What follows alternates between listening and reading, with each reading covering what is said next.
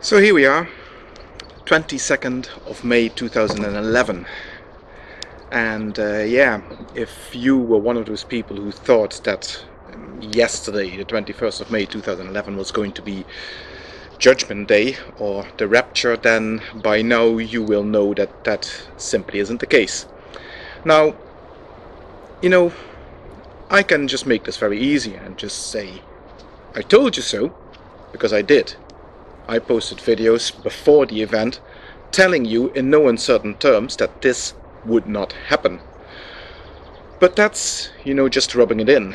What I would like you to do instead of just, accepting that I told you so, or on top of accepting that I just told you so, is ask yourself, if you were one of those people who were taken in by Harold Camping and his claims, ask yourself, what made you decide at some point in the past, as you were listening to that man spouting his unadulterated bull nonsense, that you were going to believe him? On what basis did you decide that you were going to believe his claims that yesterday was going to be Judgment Day, that yesterday this supposed rapture was going to take place? And it's important that you do this. It's important that you ask yourself why you were taken in by this. Why did you allow yourself to be convinced by Harold Camping or anybody else who makes claims like that? For example, William Tapley here on YouTube has already claimed that World War III would start in October 2010, and we all know that that didn't happen. But he is now claiming that there will be more significant events on the 11th of September of this year because some comet or other is going to go through the ecliptic. No, that's not going to happen either. So let me be perfectly blunt about that. It is not going to happen. And I can be so certain about this. There is no absolute certainty in the world, but I can be certain beyond any reasonable doubt that this is not going to happen.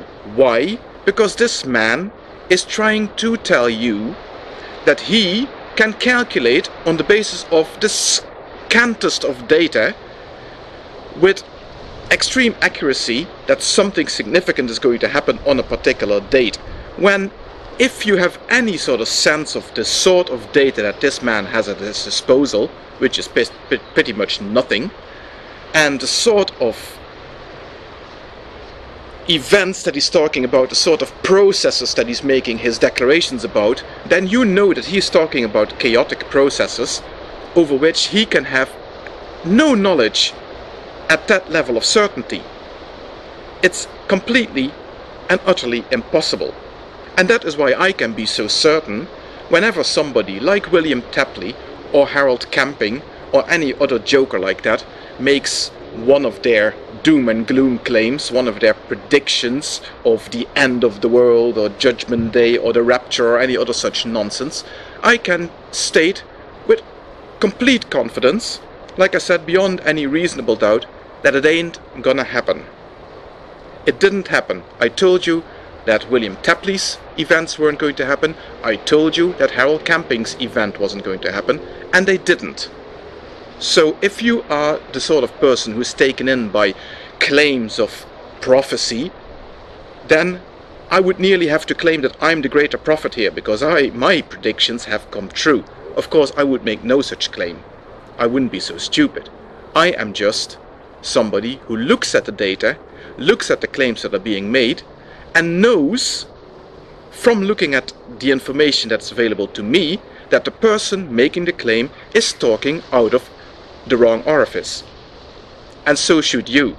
And that is why it is important that you should ask yourself, why did I allow myself to be taken in by this con artist?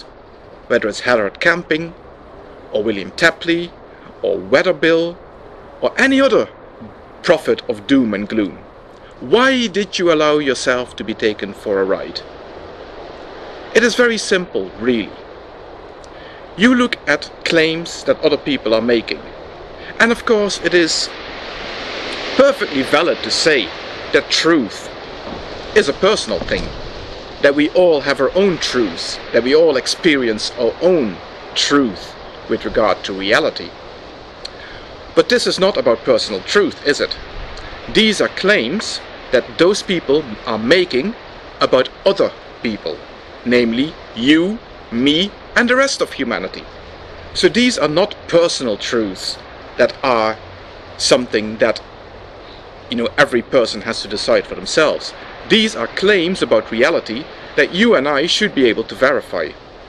You did not bother to verify the claims that Harold Camping was making, and that's how you got taken in. Now you can continue to allow yourself to be taken in by con artists like that. Or you could maybe start realizing that there is some value to be had in being skeptical when people make claims like that.